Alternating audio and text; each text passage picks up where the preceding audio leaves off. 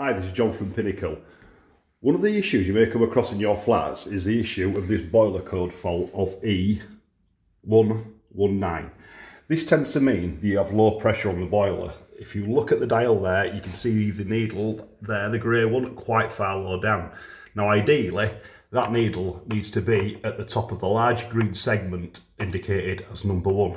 Now this is quite an easy thing to do, and it's something that you can probably do yourself. If you remove the cover from underneath the boiler, you will see a silver loop like so.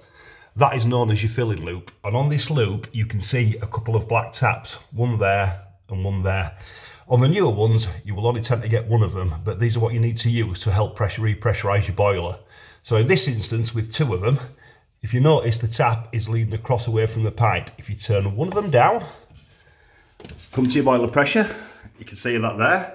Go to the other tap and slowly open it, and you will see the pressure rise. And you'll probably hear the water coming in. So that's only turned about halfway. Just do it gradually until the needle rises, keeps rising, and once you get to the top of the one segment, just shut the taps again. That's one back across, the other one back across. Now hopefully from that you should be able to just switch your water on,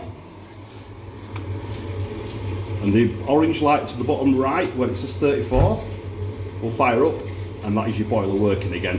So that is how you get over the problem of low pressure. Hopefully this will help you, and it will save you calling out the engineers, and sometimes can take a good few hours to arrive. So yeah, good. Glad you watched it, hope it helps, and give us a thumbs up. Thank you very much.